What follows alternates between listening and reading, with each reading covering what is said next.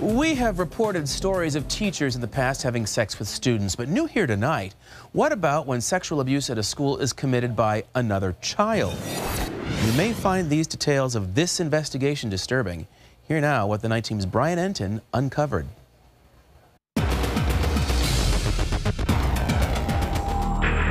They won't show up in a computer search of sex offenders, but they are out there, and they are dangerous.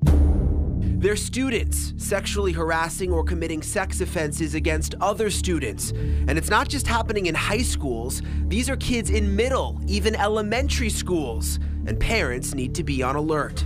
It's unacceptable. If it's unacceptable for an adult, it's damn sure unacceptable for another child to do it to another child.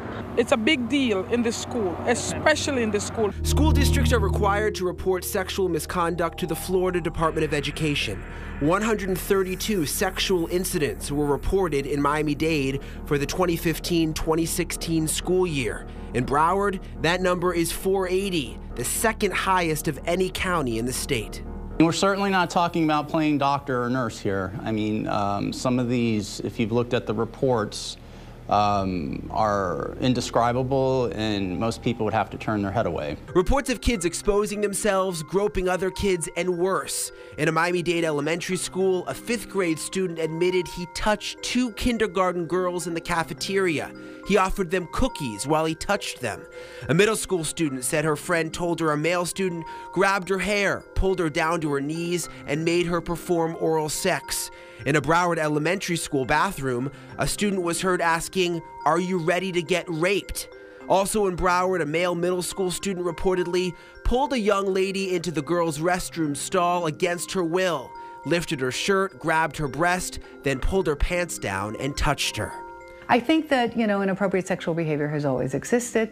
I do believe that, we may have an increase because of the exposure at a very early age. Broward prosecutor Maria Schneider says some sexual aggressors are victims of abuse themselves. Others are exposed to sexual material on cell phones and computers. But what is so shocking is that very young children are committing horrible crimes. I believe it was a 10 and an 11-year-old a number of years ago in an elementary school who forced another child about the same age into a bathroom stall and proceeded to rape her. Schneider, who heads up the juvenile unit of the state attorney's office, says parents need to talk to their kids. You run the risk that your child might either not know that something is inappropriate or might not know to tell you about it. Miami-Dade schools say they have seen an overall decrease in the total number of sexual incidents over the last 4 years. Broward schools say they do everything they can to keep students safe, and they involve law enforcement when necessary. Brian Entin, 7 News. And if you want to check the number of incidents at a particular school, we have a link to the state data at WSVN.com. And if you think there's something 7 News should investigate, give us a call at the numbers on the screen there or send an email to clue@WSVN.com.